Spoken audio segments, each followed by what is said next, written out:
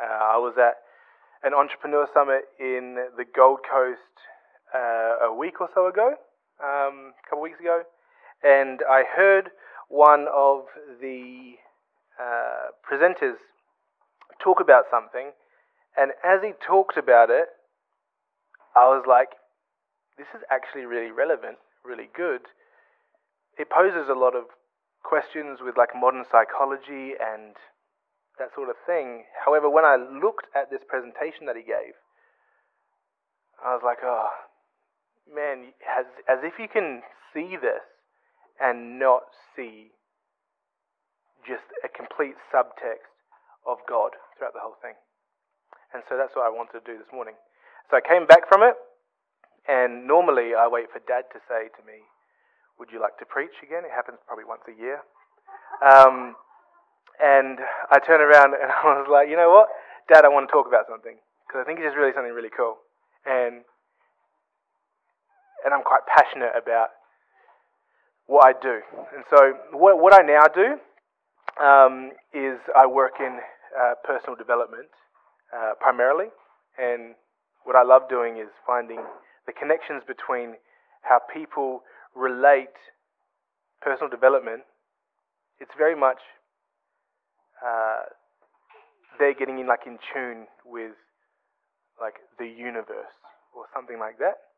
And I love taking that and drawing out of it, actually, you know what, this is just, you're saying universe, I'm saying God, I'm just giving him a name, because you're still believing in a higher power.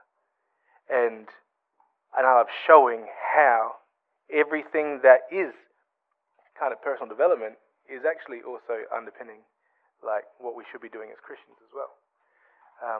So I want to go through that. So, first slide up, Gregorio. Today we're going to be chatting about emotional awareness versus spiritual intelligence, and what that looks like in kind of like the modern day society, and then also as we apply that into our lives as Christians as well. So, let's go slide 2. Yes. That's great. So, you may not be able to read it. I could read it on my computer at home. So, broadly defined, emotional intelligence is our ability to recognize, understand, and manage our own emotions, while also being sensitive and responsive to the emotions of others. It's a set of skills that allow us to navigate the ebbs and flows of life with grace and understanding. And so, people love to feel emotional. It is something that you feel every single day. And when you have a negative emotion, that's really frustrating. Frustrating, negative emotion. You don't like feeling the negative of stuff. Everyone desires to be positive and to have like a high energy and everything, but there is like negative emotions attached into that as well. It's called life. That happens. Now, there is a psychological way to be able to rewire your brain to be like, hey, look, let's not think negatively and just think positively. That's cool, but that's not what we're going to focus on. We're going to focus on why God puts that there and what the reasons for those emotions are. Slide 3. The problem. While the Bible doesn't mention emotional intelligence by name, it is full of wisdom and guidance on these 5 elements. While many see the existence of emotional awareness, EA, I tried to go like EA, I, AI, SI, as a factor of modern psychology, I'm aiming to show how we use it as a divine instrument that is given to us by God to become more like Him. So, what happens is there's an axis, A-X-I-S, goes up and down, side to side. Greg, number 4, sorry. And it might be a bit hard to read here, but it actually says first, their way. And so this is looking at like what the world sees as how to be like emotionally aware and emotionally regulating yourself. High energy, low energy, negative emotion, and positive emotion. And so at the top right-hand side, a negative emotion that's high energy is anger. Angry. Everyone's angry all the time. You know why? Because the opposite of that is passionate and determined.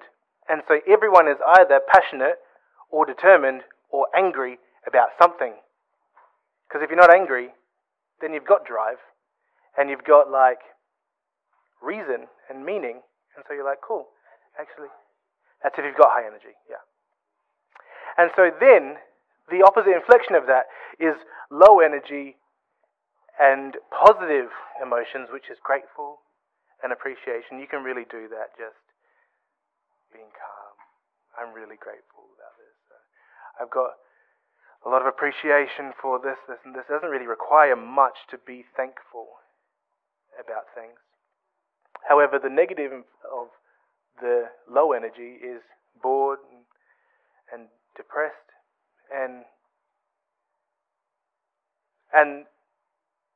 the world likes to put labels and reasons onto these emotions.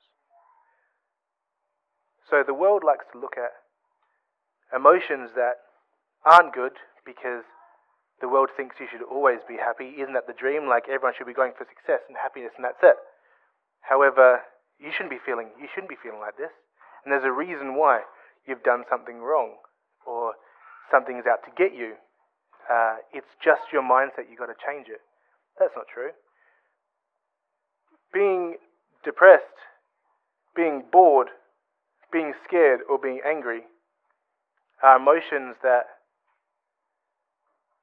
God puts in our way, in our path, to be able to bring the focus point, the magnifying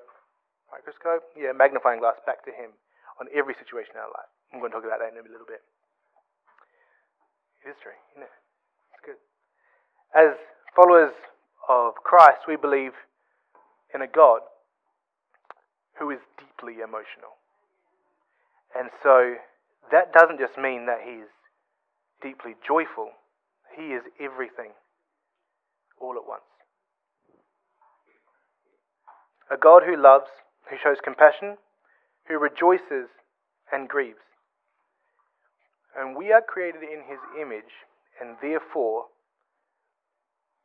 it includes being created with a capacity for emotion as well. Our ability to use, understand, and manage these emotions in a way that is consistent with God's will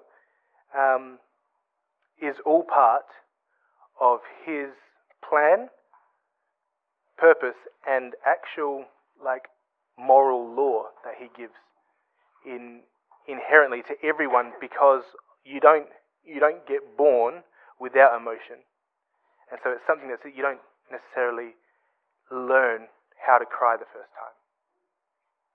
It's a need, it's a want, it's a yearning for something, and so you have that straight away from the very first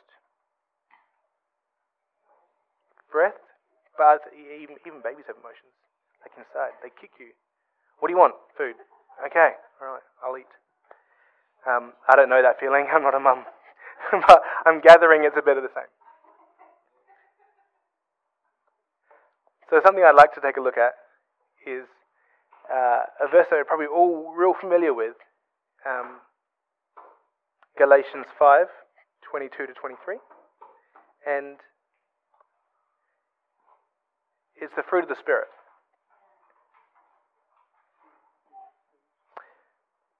It says, "But the fruit of the Spirit is love, joy, peace, forbearance, kindness, goodness, faithfulness, gentleness, and self-control."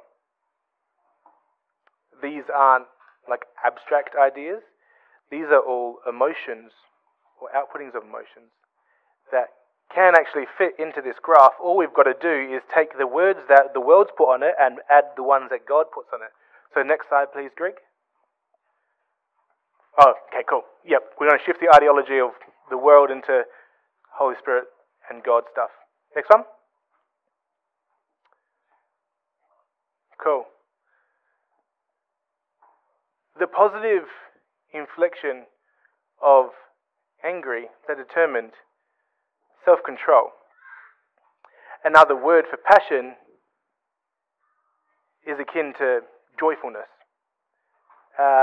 You can stick patience and faithfulness in high energy and positive emotion, and then the low energy being kindness, gentleness, thankfulness, and peace. Appreciation, thankfulness. And there was another one in there, which was peace. Now, if you presented this to people outside of the church, people are like, oh yeah, that's awesome, but that's not attainable because half the people, you're still feeling emotions that are on the opposite side.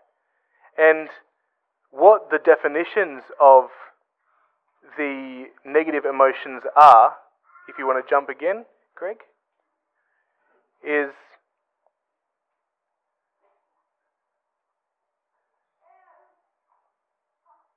next slide, Greg.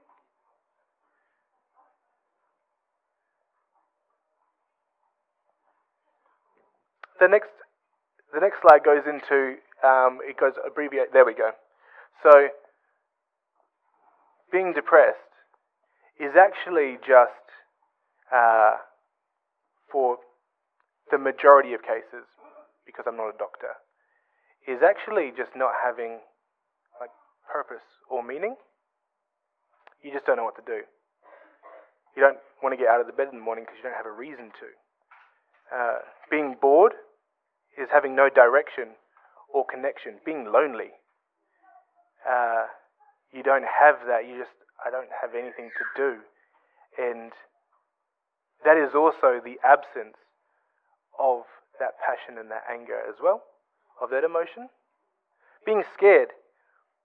Being scared is great because people put it under so many different titles as like insecure or anxious or fear. I love this one. People say, I have anxiety. And I say, okay, cool. Actually, you're just scared of something. The reality is you're just scared. If you've got anxiety about going into populated areas, you don't have anxiety about the area. You're scared of being seen and around people. If you've got anxiety about going up and singing in front of the church, you're not actually anxious about that. You're scared that there might be a spirit of like judgment, or you might not be able to do something right, or you might get the words wrong, or you might sing the wrong note. And all of that adds into this feeling of uncertainness, and you're like, oh, let's just put that all into one word and let's just call it anxiety. All of these areas are actually something really cool. Oh, now I'll talk about anger as well. So angry, the emotion of angry is actually just the rise of your ego.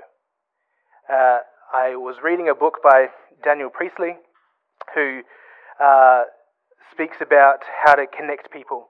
And he was talking about the fact that ego is not actually what we think of it in regards to like this big like chested man that comes up when you're like, oh yes, I can lift more weight than you, and I'm going to show you how good I am.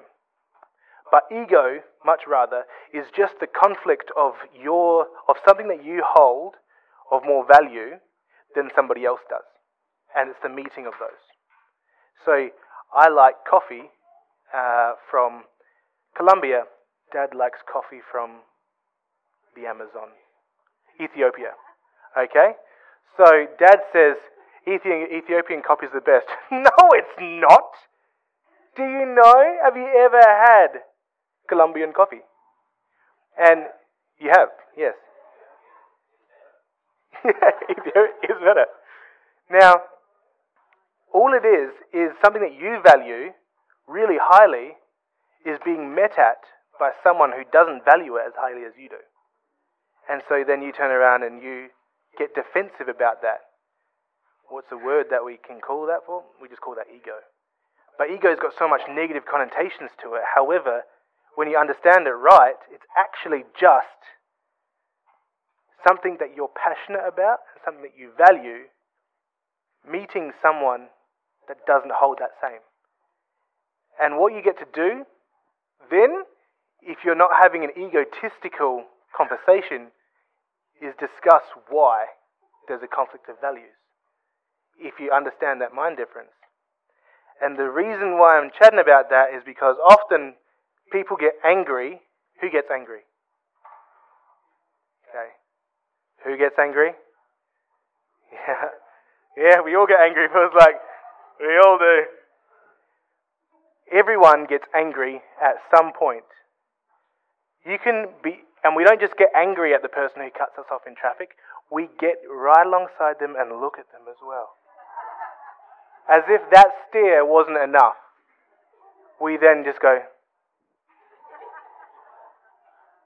It's like, because I value, and that brings up emotion in you. You get angry, you're like, oh, and frustrated and everything.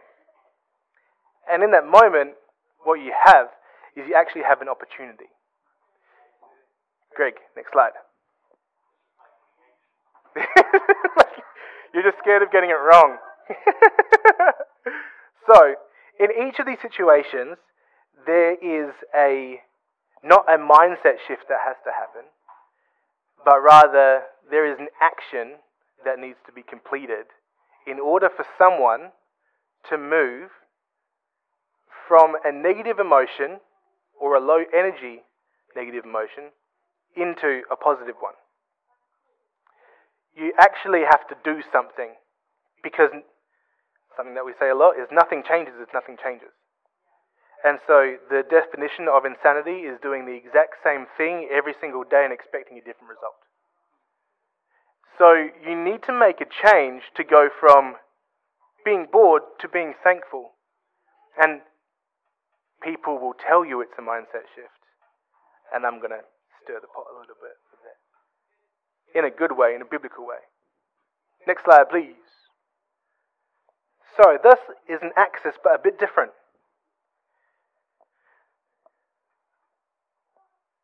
The way, there is no parts of the cross that are bad. When I saw the axis, I just saw a cross. And I was like, you know what? There's a reason why he can't put this in any other way except on an axis. Because there is no other way that you can move from a negative to a positive without the cross. Every single thing, scenario, theory, study we have in life can always point to Jesus.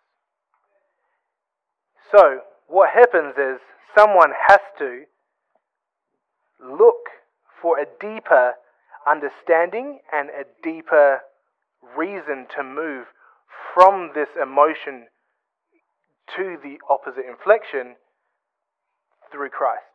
They have to see what does God call me to in this? If I am angry, how do I get out of this anger?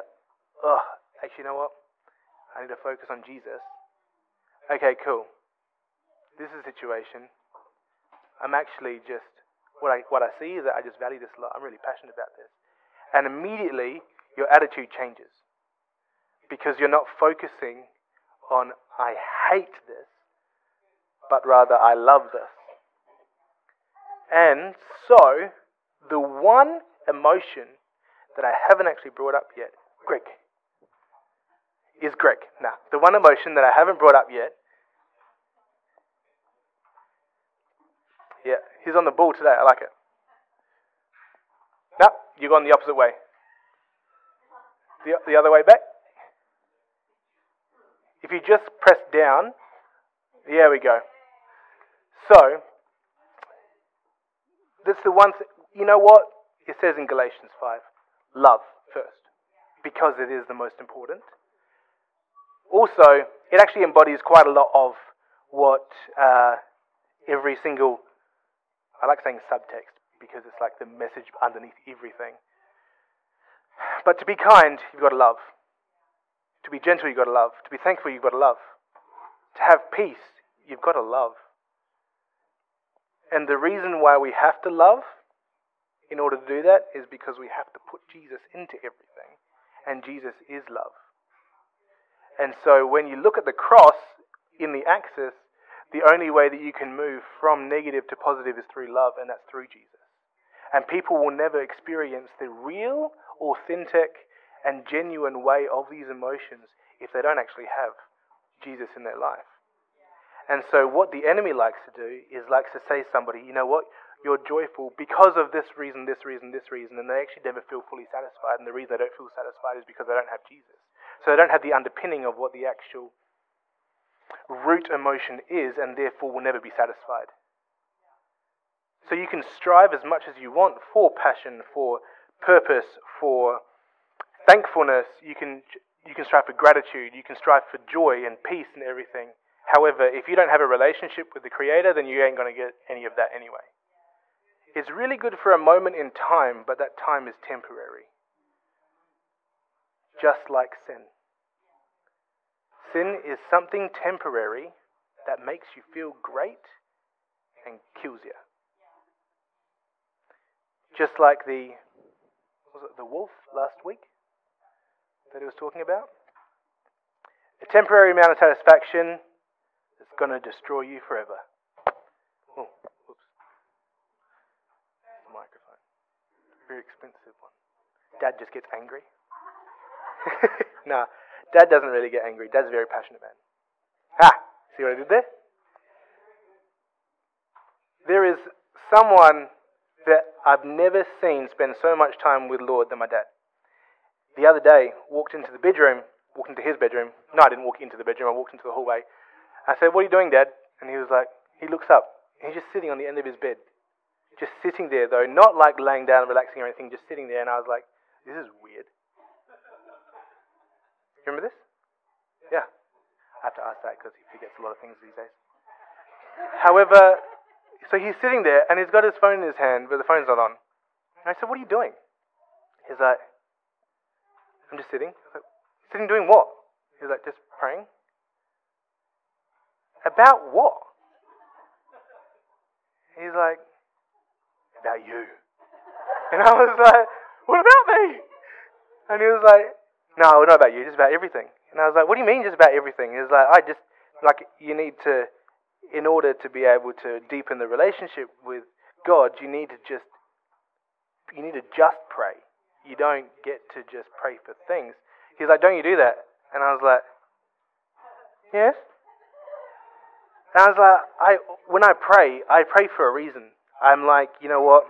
I want to feel closer to God, so I was like, I want that. And so I come beforehand, I'm like, "Lord, forgive me for this. Forgive me for this. Forgive me for this." Oh. This is a really good introduction, isn't it?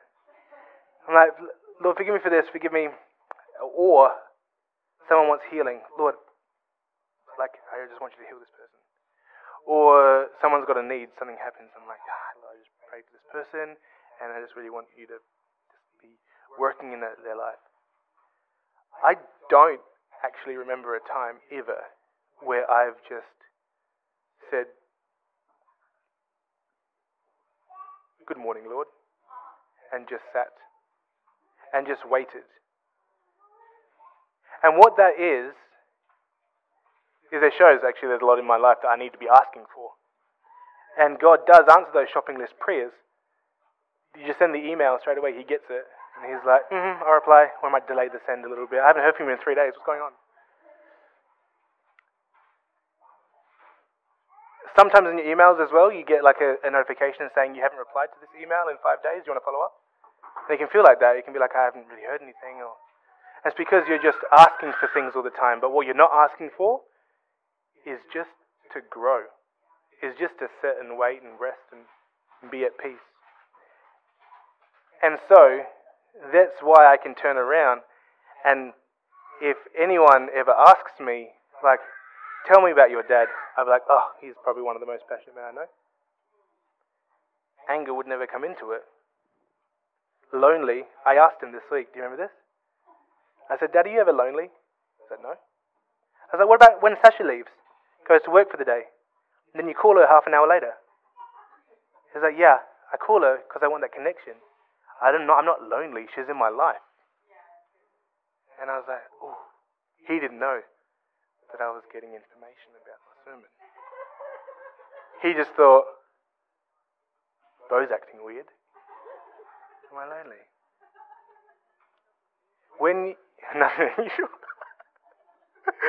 When you are consistently, constantly in a space where you and Jesus are just one, people won't be able to describe you as something other than what the fruits of the Spirit are.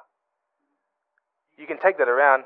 You can change the words from gratefulness to appreciation. However, when the closer you are to Jesus, the more that when people look at you, they just see him as well. And so what happened on the cross, however many years ago, was the initial act of love that God gave, that then brought redemption for all of us to be able to have this relationship with God. And then what it enabled us to do is to be able to start a discipleship / sanctification process with Christ, to be able to take these emotions that we have as people, deeply emotional people, and find out how he calls us to deal with them. So next slide, Greg. Oh, you definitely can't read that. I can read it for you though. So, what anger is an opportunity to trust. The opportunity that's given to you when you're angry is to just trust that God knows better than you and to just let go. It's actually quite a scary thing to do, to let go. However, if you just trust that God's got a situation, you change that whole, you shift the entire perspective and you allow him to be in control. Then he gets into control and he teaches you something. Actually, you're not angry at your kids for doing X, Y, Z. You just love them so much and don't want them to hurt themselves. And so you're like, oh, I love them so much. I don't have kids, so I don't know how that feels. However, I've got empathy, which means I can see how other people love them. I'm like, oh, they love them so much. When you are scared, when you have fear, when you have anxiety, it's actually an opportunity to learn. It's an opportunity to be taught. It's an opportunity to grow. Because if you're scared of something, then it gives you an opportunity to grow that muscle and to learn about how God wants you to overcome that. He doesn't want you to overcome that without him though. So it's nice catch-22. I want you to overcome it, but you can't do it without me. Because you have to go through the cross. You have to go through love in order to overcome it. Opportunity to grow. Yeah, that was for in boredom. Opportunity to grow. In loneliness, opportunity to grow. When it comes to depression, when it comes to no purpose, no meaning, that's an opportunity to choose to enjoy Jesus and enjoy that relationship. And that's what I picked up from Did this week. I was like, oh, he's just enjoying Jesus. I was like, man, that's cool. And then what do I have? Envy. It's not.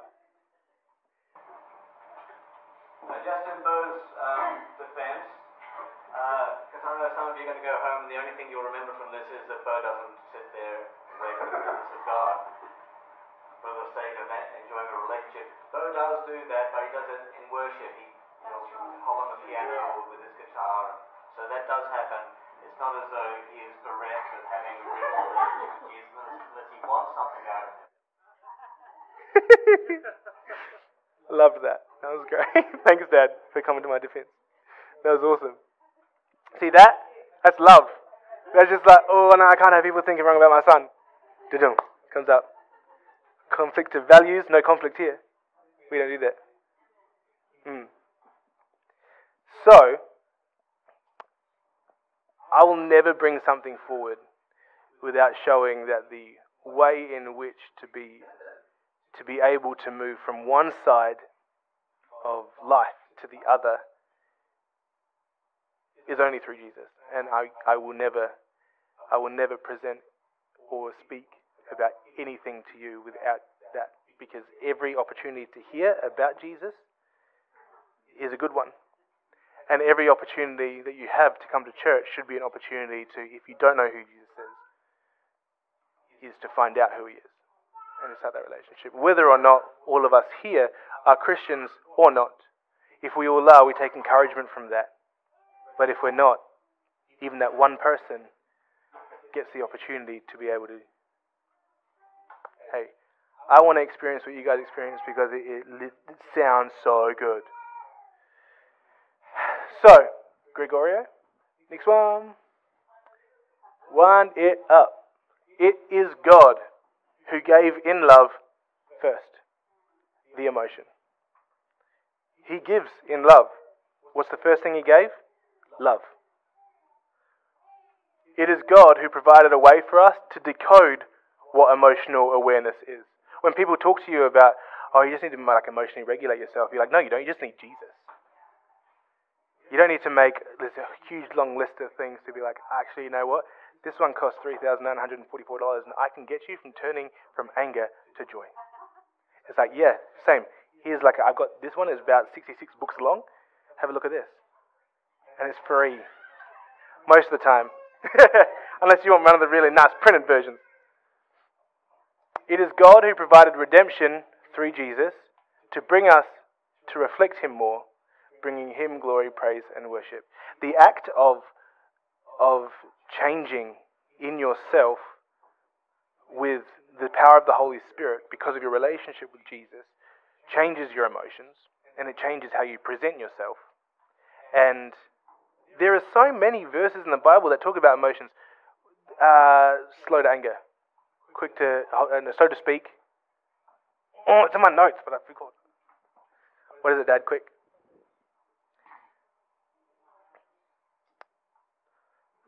I lost my notes because I haven't even looked at them really.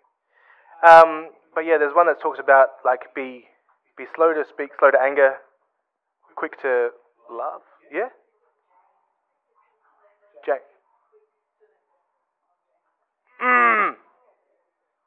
Killed it, James. That's nice. Love your neighbor as yourself. So much emotion. I know there's only 3. There's a lot of them.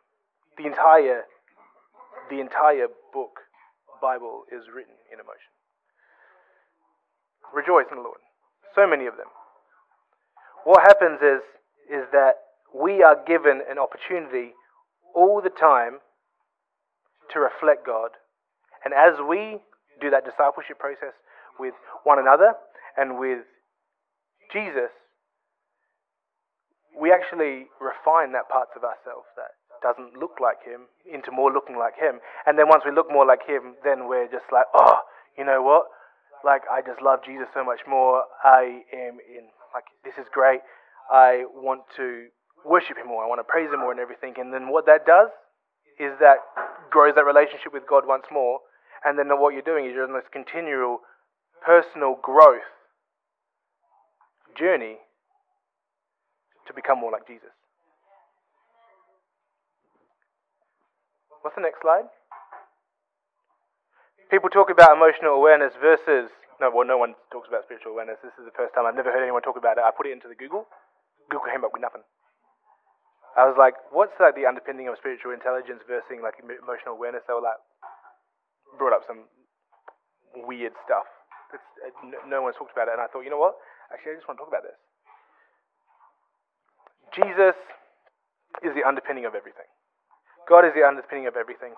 The reason why God is the underpinning of everything is because God was the beginning of everything, and so nothing can be created that's not reflective of him. And so, this was kind of like a TED talk for you guys in regards to like emotions. And you can call each other out on it as well. You can talk to them and be like, how are you this week? I've been really frustrated. What have you been frustrated about? Like, how can Jesus move in this situation? How can you focus on Jesus in this situation? And that's discipleship right there. Spiritual intelligence, really, like